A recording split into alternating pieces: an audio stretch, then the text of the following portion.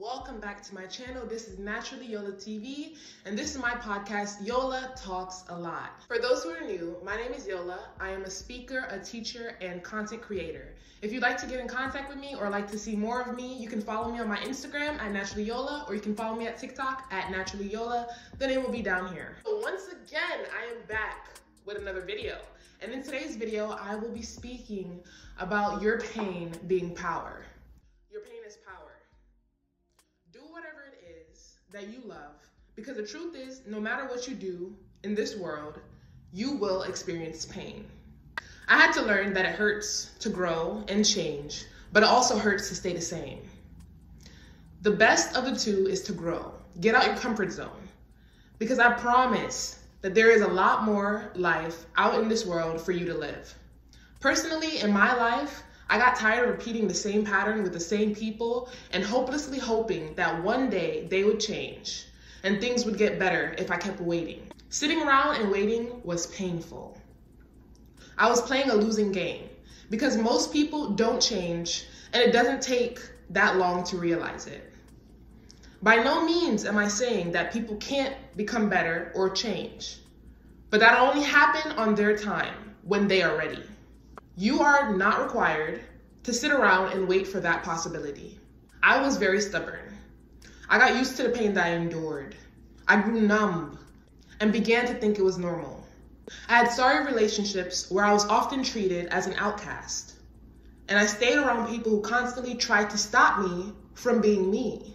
You're being dramatic, is what they'd say. You're too sassy, too fierce, doing too much. Why are you like this? Why can't you be like? Why do you always have something to say? Or they'd guilt trip me by saying that I've hurt them somehow, which in turn would result in me feeling like I should do more because I owe them for the pain that I've caused. I don't know who needs to hear this, but you don't owe anyone anything. In fact, you owe it to yourself to remove those people and to grow.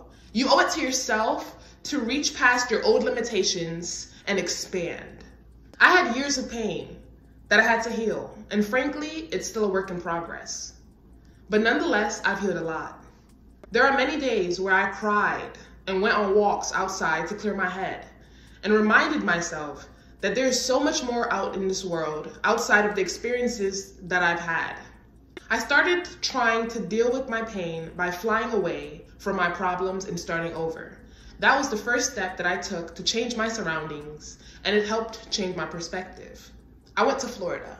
There, I had a lot of experiences where I was shown different examples of ways that Black people my age were living.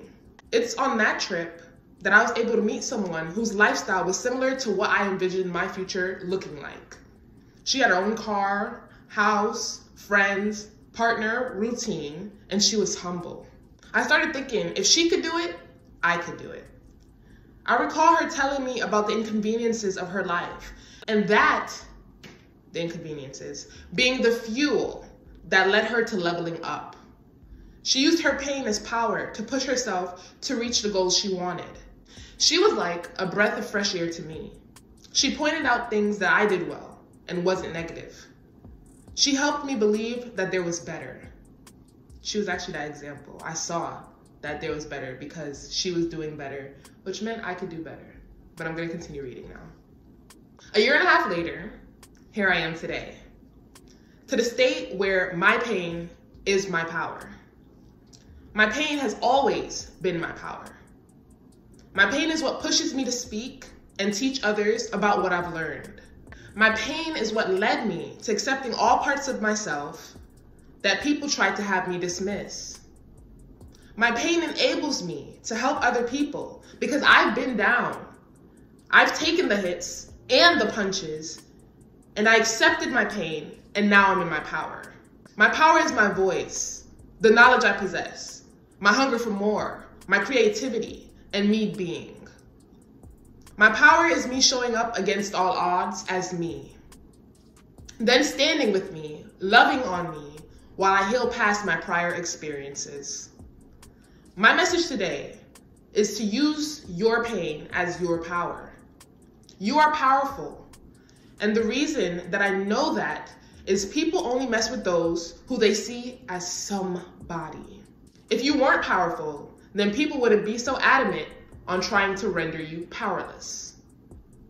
Thank you all so much for watching this video. I hope that this was helpful to you guys. Please leave comments down below on any topics that you'd like me to speak about, or if you'd like me to expand on the last 2 videos that I've done. I will be back for episode 3 of Yola Talks a Lot. Please feel free to subscribe and join the gang. You feel me? I love you, and I'm out. Peace. I have come to the conclusion that season 1 of my podcast will be me speaking on certain topics, but like focusing on the main,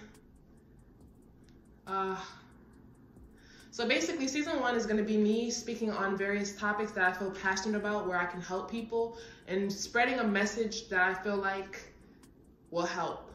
If you guys are enjoying these videos, if you're enjoying what I'm saying and you would like me to expand, I'll happily do that in season 2. But right now I'll be bouncing around and speaking about different topics and stating my point of view, how I feel, what I've learned, and motivating you guys to become your best selves, to become better. Because I'm so happy that I'm better than I used to be. Reporting live, it's Yola Talks a Lot. So, I think it's a pattern. Every time I'm about to record, I need to do something. Today's snack, applesauce. But I hope you guys enjoyed the video. Please like, comment, and subscribe.